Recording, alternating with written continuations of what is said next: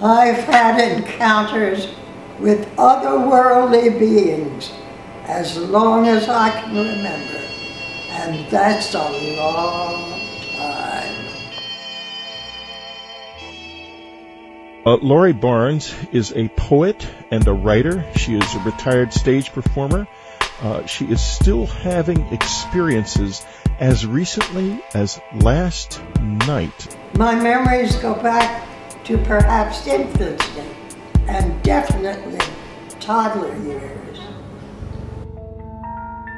The beings I've encountered are not only ghosts or people who passed on to the next plane, but often beings who some call ETs and highly spiritual beings or religious figures. Lorie, I have to ask you, what happened last night? I think you're on the right track. Whitley's connection of beings with the dead. Maybe 5 foot something. And they float off the ground. And they're very willowy, they have very long fingers. And I saw his feet.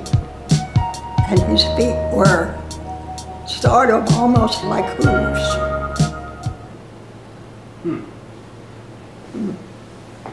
I think I described it in my book. Like hooves? Yeah. They were not like feet.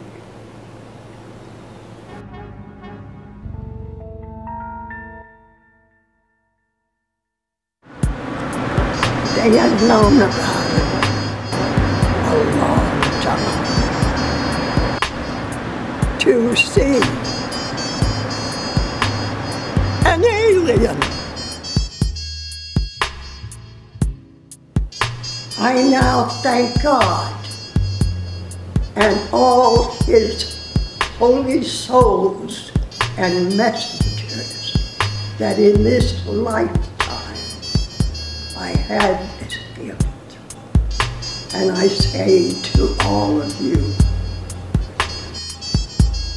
blessed be